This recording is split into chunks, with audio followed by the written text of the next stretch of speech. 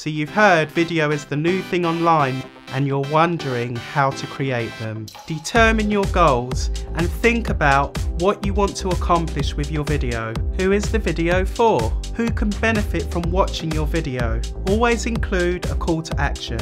Never miss an opportunity to ask your viewers to take some kind of action at the end of your video. You can test your videos on multiple platforms. With video, forecasts claim more than 80% of all web traffic by 2019, it's important to research, plan and build a solid strategy that resonates with your audience. Seek a video tip and subscribe to my channel or visit me on social media.